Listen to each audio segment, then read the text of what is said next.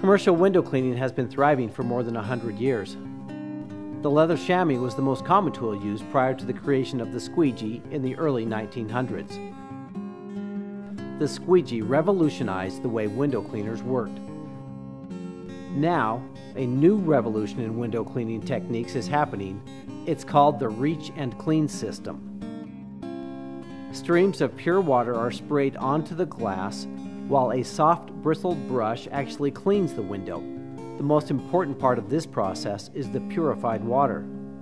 Regular tap water has minerals in it that leave spots and smears when used to clean windows. Your old window cleaner also uses dish soap to provide slip for the squeegee. The soap residue they leave on your glass attracts dirt. Combine that with tap water spots and smears and you see a need for a new way of cleaning windows. Our reach and clean system is filtered through 4 stages to remove those minerals. This filtering creates pure water that has 0 parts per million of dissolved solids.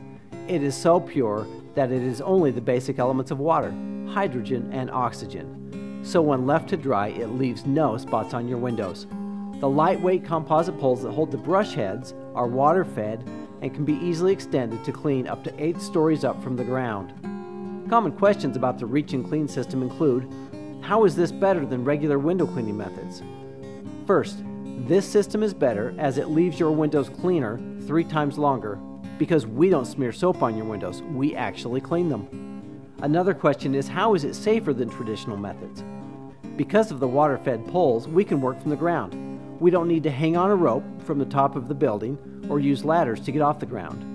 Building managers often insist on using the reach and clean technology because it is the safest way to clean windows.